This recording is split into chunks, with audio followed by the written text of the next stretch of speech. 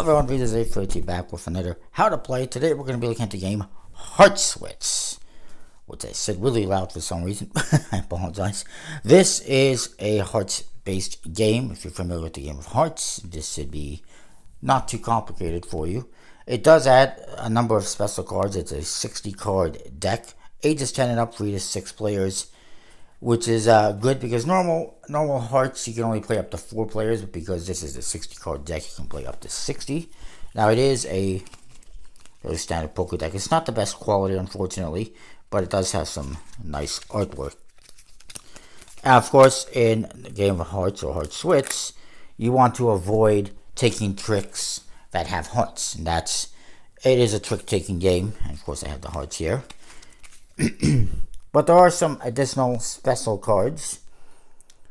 First of all, there is 4 Magician cards, which have no point value.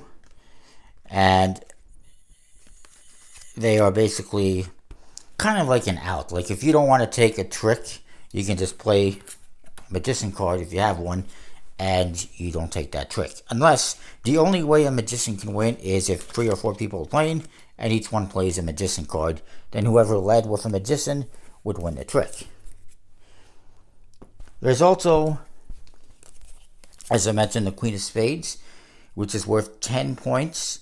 You don't want to get that one. And then there's 4 Wits cards, which have different objects to them, as you can see. The Heart Wits is a bad wits, and it doubles your point total. So if you have, for instance, it's to a maximum of 15 points as well. So if you took some tricks and you have 4 hearts, instead of 4 points, it would be doubled to 8 points, to a maximum again of 15. So if you take 8 hearts, you would only get 15 points instead of 16. Then there's the Spade Wits, which adds 5 to your score. Not quite as bad as the Queen, but still not great. And then you got a couple of good witches. The Clubbed Wits, which negates any points you would get from either the Spade Wits or the Queen of Spades. So if you get one of these cards and you get this, you won't take the points. And there's the Good Wits Diamonds, which takes 5 points out of your hand, but you cannot go below 0. So if you have no points, you don't lose any points. So that's those ones. I want to mention the witches are between a 10 and a jack. So the deck goes, low card is 2 through 10. Then you got the witches, jack, queen, king, ace. And actually I should say this is the low card. Magician, 2 through 10, wits, jack, queen, king, ace. So let's look at how to play a little bit, I suppose. We'll bury all these into the deck.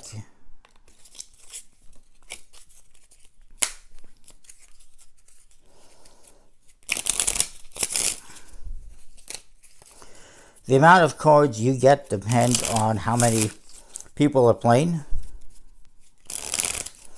Like I said, whoever has the lowest score at the end of the game wins. Usually you play until somebody hits 70 points or more, but you can, if you want, change.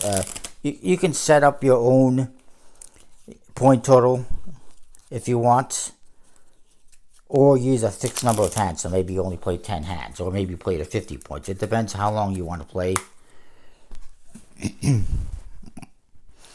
Your goal in each hand is to avoid winning any tricks that include a heart, the Queen of Spades, or the Wicked Spade Wits. Or you want to win all 14 hearts, which includes the Heart Wits and the Queen of Spades, or the Wicked Spade Wits, which is called Suiting the Moon. So you can try to take no hearts, or just go for all of it. But you do want to get the Wicked Spade Wits or the Queen of Spades if you do take all the hearts.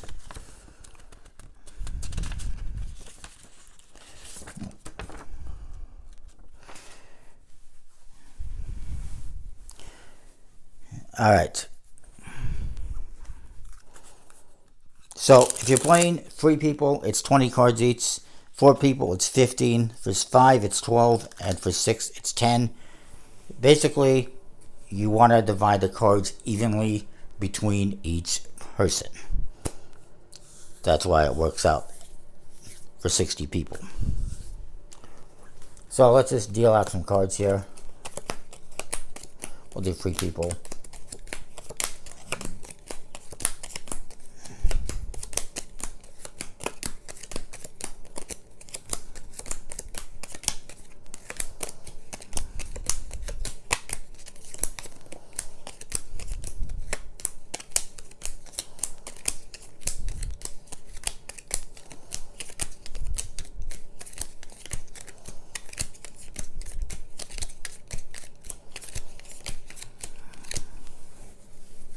So, when you start the game, you need to swap cards, free cards, or 4 cards with other players. If it's 3 people, you're swapping 4 cards.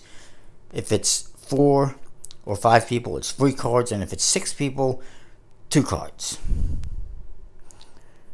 And you have to make that pass before, you can't, you have to make the pass before picking up cards passed to you, for the record. So, and you're going to want to get rid of cards that you don't want to keep. So maybe you don't want to keep a heart.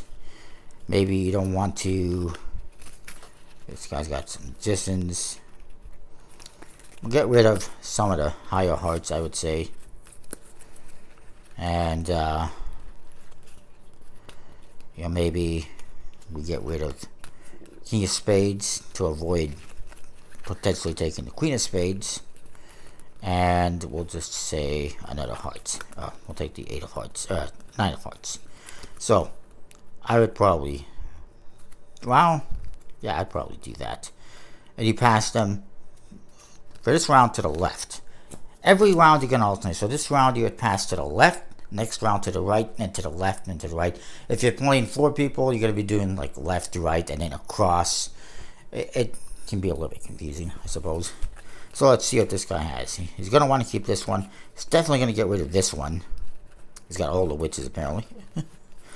Definitely the Ace of Hearts. That's the high card. The 10 of Hearts would be good to get rid of. Basically, you want to get rid of cards. Yeah, and the Queen of Spades. You want to get rid of cards that you don't want to keep.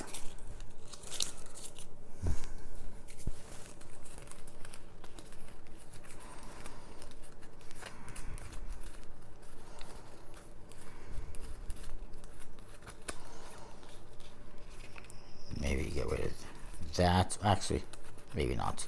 Maybe not.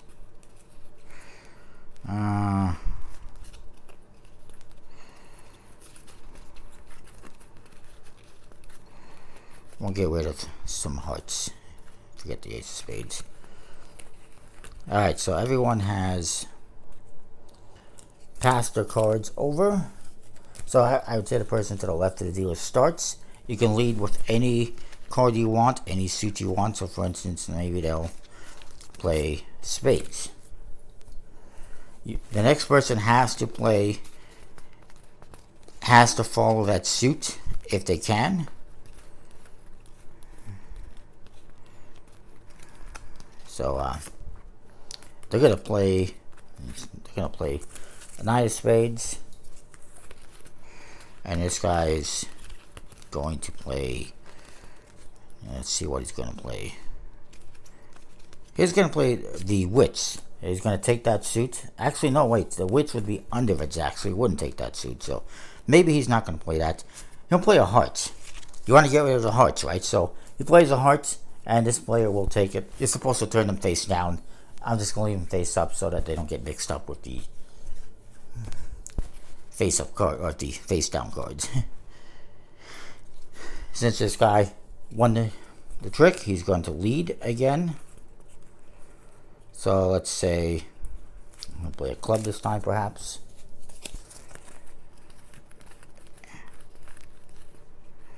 This guy will play the Ace of Clubs. And, I'm going to give him a heart. Why not? That's the name of the game, right? To get rid of the hearts.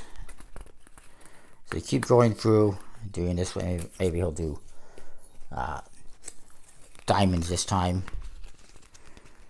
And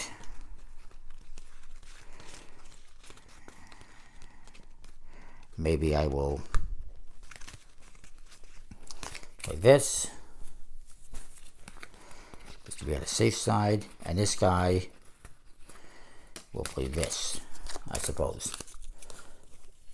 And just keep going through like that. Keep in mind, unlike some other trick-taking games, the hearts, while being in kind of the trump suit, a heart does not automatically win a trick, unlike other games that you might have seen me do, like Wizard, for instance, where the trump suit would automatically take the trick.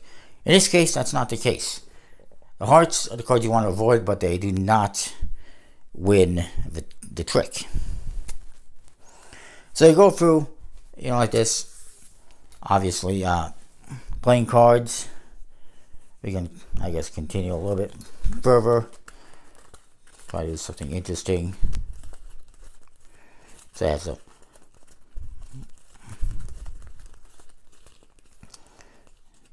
maybe this guy plays.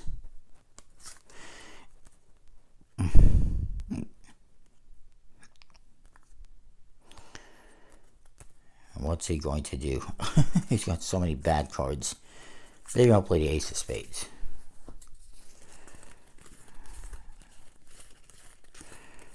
And then this guy maybe plays queen of hearts, because why not? Get rid of it. And then this guy, actually technically he should be playing the suit that was led, so I might have screwed up there a little bit before. You should be playing the suit that was led. I think I cheated a bit. It is what it is.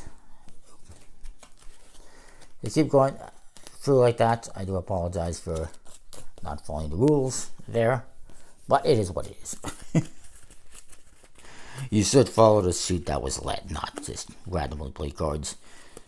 So maybe now he's going to play, screw it, the ace of hearts, because he has no choice. That's going to win the trick anyway. And everyone just kind of gets rid of their hearts and gives it to him. Probably not the smart thing to do, but it is what it is. Maybe this guy decides he wants this trick because it's diamonds. But this guy says, nah, I'll take that.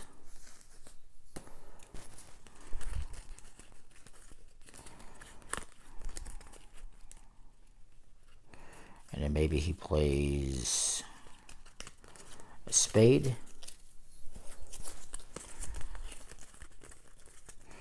But he made a mistake, because this one is still out there, so that guy's going to play it. And that guy realizes he screwed up, because now he's going to get that plus 10. And we'll give him another one. So that guy just royally screwed up. He just gave himself 15 points because he played a card. He said you gotta be careful. You don't want to play. You want to keep an eye on what's out there. You don't want to play a high card if you're gonna potentially capture points cards like that. And maybe he'll play a diamond this time.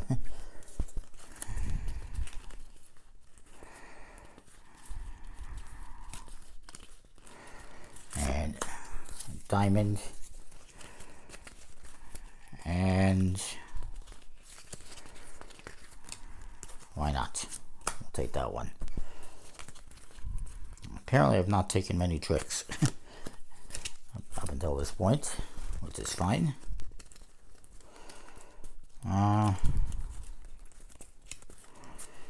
Probably a good idea to play a small card if you know you're not going to win the trick. Just so that you're not losing potentially big card or the entire hand. Oops. I don't even know who won that. But anyways, let me pick up these cards. I apologize. It wouldn't be one of my videos if I wasn't throwing around the cards, you know. I do that a lot. It's just a lot of fun like that. Anyways, you keep going through like that. And then at the end, you're going to score the points. There is a score sheet. It's actually interesting. They got numbers on here. So how many players determines where you draw a line. So 6 players, you draw a line here, here, here, here, and here. So you have 6 spots. Like I did, I had 3 players here, so I drew lines where the threes are. And then you're writing down, keeping track of the points. I will go over that. So basically, it's how many points you took and then the running total. So in this round, I had 0 points, and so my running total is 0, 0, 0. So here I got 25, and my running total 25. Then I added 11, running total 36. And it even goes, well, to 11 rounds here, which is probably good, but it's a nice little score sheet. I like using pencil as well for score sheets, because then I can just erase it with an eraser and reuse it, especially if you're going to be playing it a lot. But yeah, so that's the points. Then you would go through and score the points. Let's just say this is what this guy got. So he's got 1 heart, 2 hearts, 3 hearts, 4 hearts, and of course there's everything else. We could just, you know, do that. So the magicians are worth nothing. 1, 2, 3,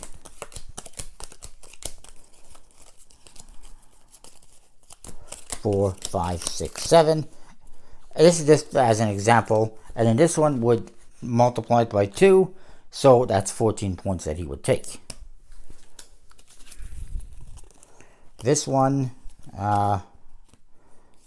keep that in mind.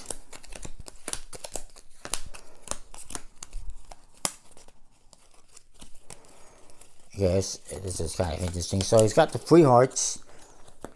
He's got these, which is 15 points. But this one would negate this one, 5, because it's a -5. And this one would negate the other one. So he got really lucky. He did get those 2 bad cards, but he also got a queen that, the queen, the witch that reduced it by 5 points. And the other one that negates either the queen or witch of spades. So really, he's going to get 3 points. He got super lucky. Here, see. And then the last one, again, this is just an example. We didn't play through the whole round. He's got 3 points as well. Not bad. So you would write those down and then keep a, you know, tabs of a running total.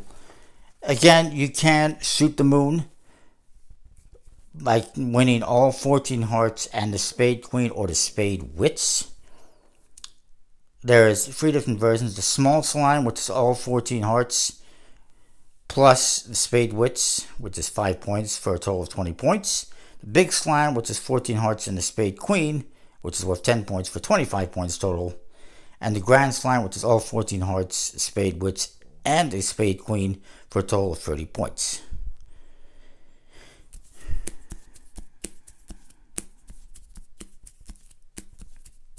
If you do shoot the moon, anyone in possession of the other witches has no effect on the scoring. And that is that. Of course, it is to have the least amount of points, so I don't know why you want to get all those points, but so that is the game. I apologize, it's a bit of a long video, but there's a lot to explain. If you're familiar with hearts, you'll know how to play this, and you may or may not like it with the additional cards. If you're not, it's an interesting game to play either way. So that is that. Comment, like, subscribe. Hopefully I covered everything. Comments, questions, leave them below.